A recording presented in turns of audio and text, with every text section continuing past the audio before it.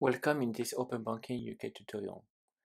In this chapter, we're going to talk about how to onboard with a bank.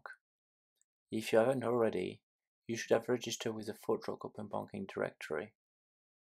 You will need in this tutorial the transport certificates, PEM and .key downloaded from that directory, so really recommend that you first go through that tutorial.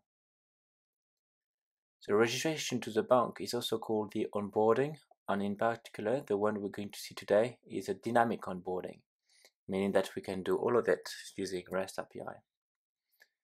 We will first cover the theoretical aspect of the onboarding, and we will follow that with a practical application of it using the ForgeRock Mockbank.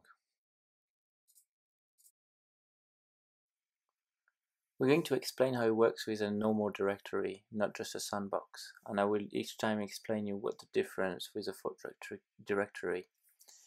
So with a normal directory like the official Open Banking directory, you need to first generate what we call CSR. So there are certificate signing requests. Because the idea is that you don't want the directory to own the private key, you want to keep it.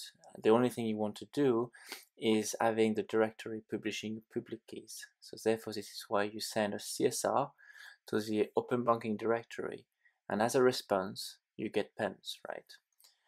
And then you load the PEMs inside your key store, right? So this way you got a certificate which you are the only one owning the private key, where the PEM, so the public certificate, is actually signed by the directory.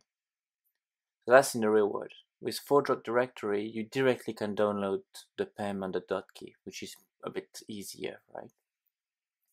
So that's one thing. And the bank as well got certificates from the directory as well. So the next thing that you need to do is to get an SSA, which is like a financial passport, right? And that needs to be issued by the Open Banking directory. You can really see that as a passport. Obviously, it's a JSON sign, so what we call a chart, right? But it plays the same role. You got all the essential information about your TPP, and it is certified by the authority. So if you present your SSA to any party, and in occurrence we're going to see the bank, they will be able to know that you're part from the secure trust and you are an ISP, for example. So that's the thing. So now that you got all of that ready, you can actually go to see the bank.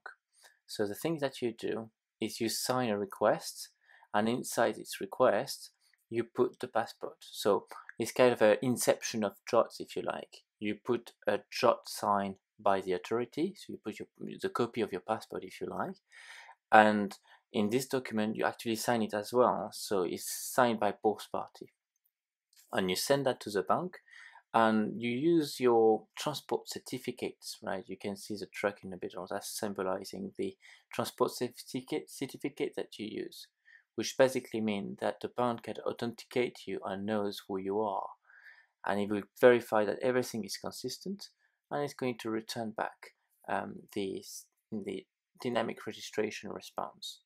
In this response, you're going to get the client ID. The OIDC client ID is like your identifier, your username, if you like, identifier for your TPP.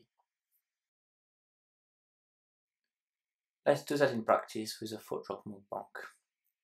So let's go back in Postman. If you haven't followed the tutorial about how to set up Postman, I recommend you do it first. As a result of this tutorial, you should be setting up your certificates and be recognized as an unregistered TPP. The first endpoint we're going to call is from the directory, as you can see from the endpoint. This is an utility endpoint just to avoid you having to copy paste from the UI to Postman, really, and it's loading the source statement into the memory. So it's an utility tool, really. The next one you do is the SSA. Again, is to avoid you having to copy paste it from the UI. It does the same thing, basically. The main thing is starting from now. Right? From now on, you have to sign this registration JOTs, and you can see inside there's your passport that's been set up inside. We're using an utility tool to sign JOTs, right? So you should sign it with your signing keys. But the JOT-MS, which is what we were using today, is doing that for you automatically. So it allows you to have this JOT, this sign, and we save it in memory under the variable dynamic registration JOT. and we can set this request to the bank, right? And really as simple as that, you are now registered, and we should find the client ID in there. As you can see, it's been created in the bank. Really, the trick is to understand that you got a passport that is inside a jot that you actually sign with your signing keys. But hopefully the document should make that much simpler to understand.